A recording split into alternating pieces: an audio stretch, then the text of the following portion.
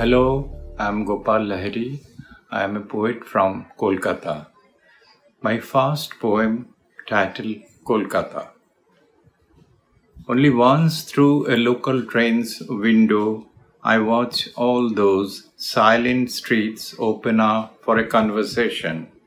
Walking in the rain, I follow the silvery tram lines and mark its route charts.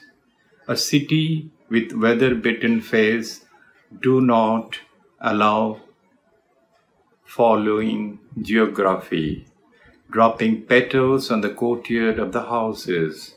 Trees laden with orange fruits never reach the overgrown shadow.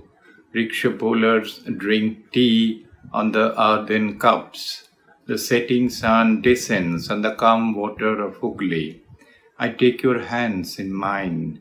The riverbank buries our whispers. A word appears on the signboard, speaking directly to the crowd.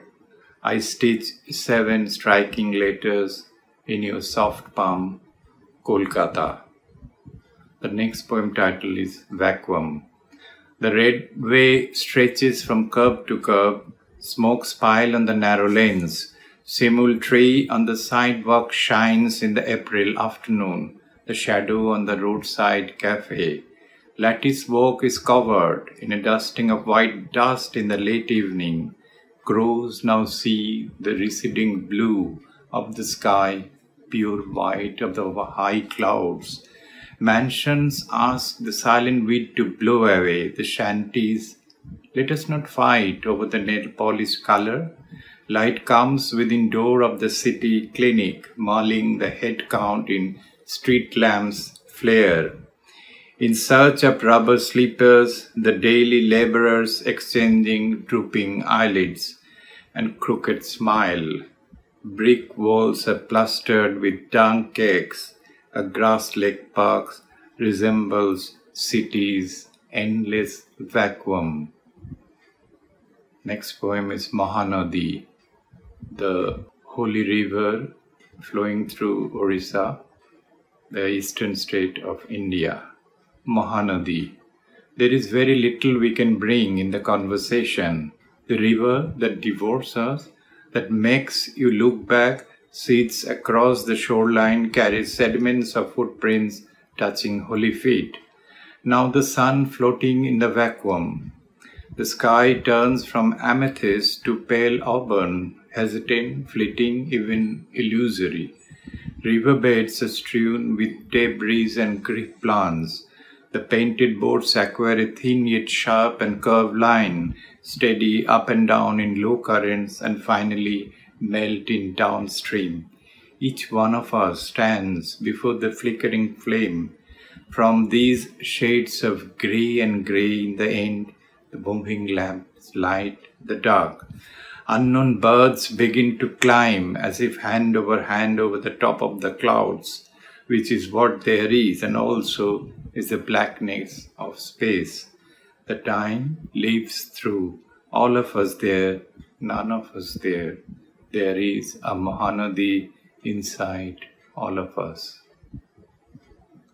Next poem is Mother's Courage. Mothers will bring in voices from the womb. We assemble, light candles and pray to God. It's a very lonely walk. It's a very dangerous walk.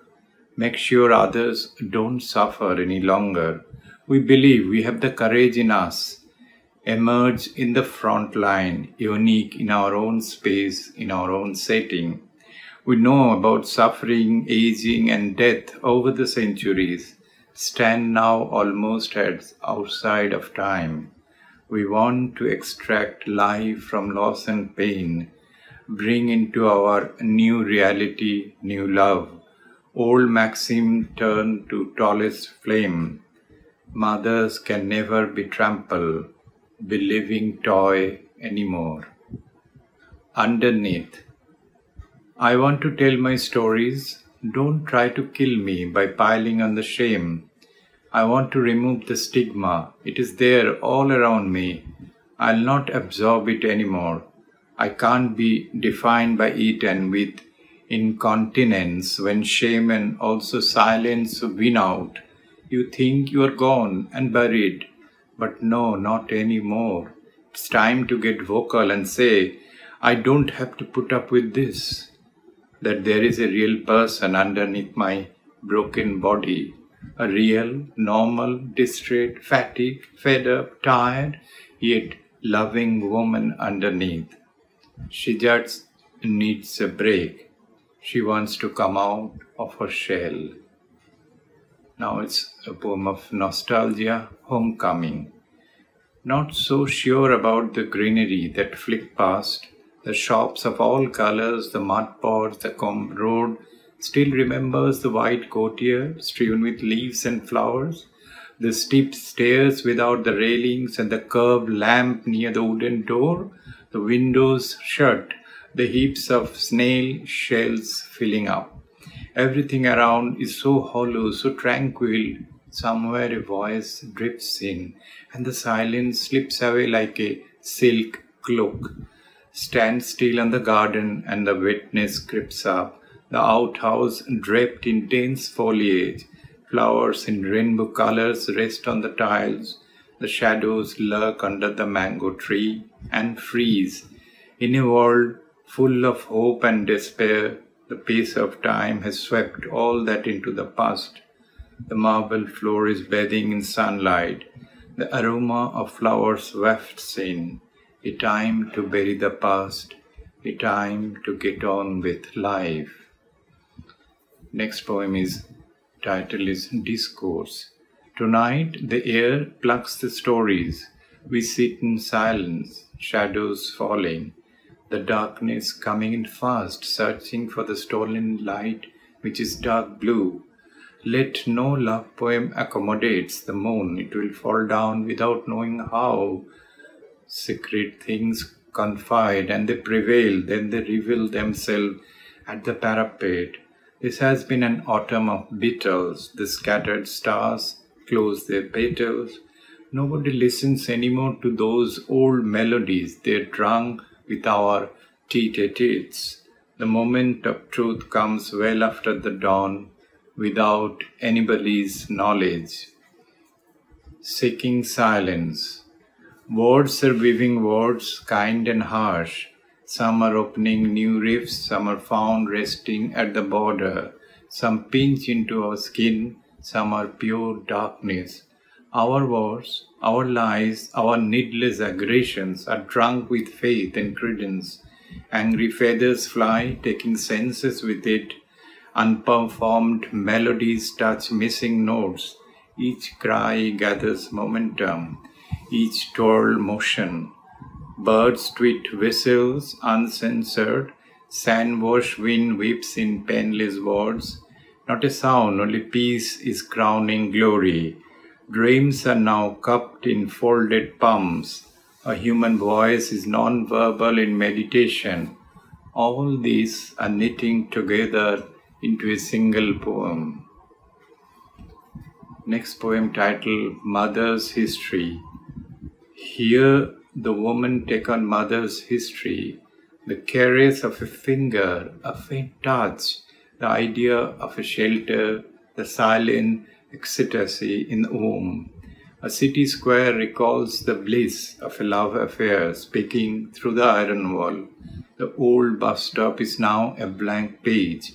In the book, returning the tobacco scent, the library window, reminding the forsaken lover, corridors are full of stories. A tiny bird is flying over tram lines and the story continues. Crossing bridges, floating in a haze, swallow everything. The shadows of its trees bring memories, bleeding in grief. The graffiti on the long winding fence, inventing the cell-divine mass.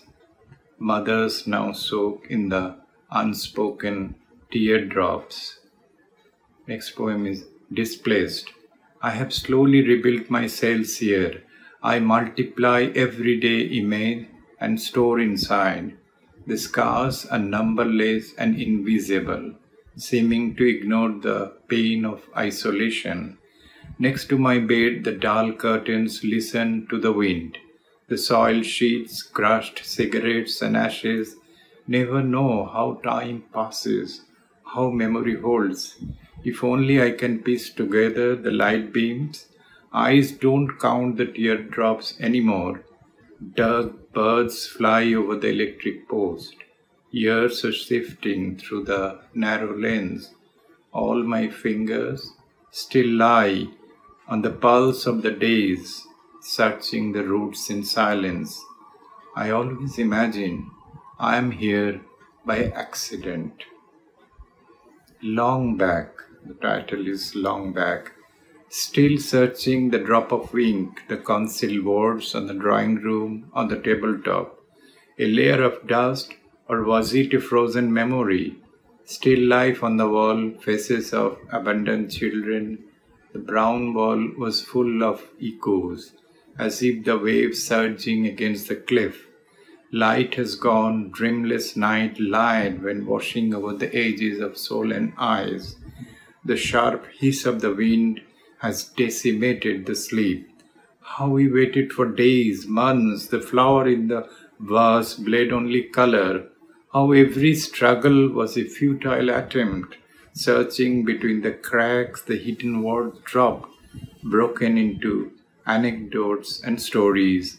Those docile lights were buried long back. Thank you. Well, hello there. Thank you so much for stopping by and watching this video on our Brown Critic channel. We'd really appreciate and really love it if you watched all our other videos and liked them. Make sure to subscribe to the channel as well. Stay well, take care of yourself, and until the next time, bye for now.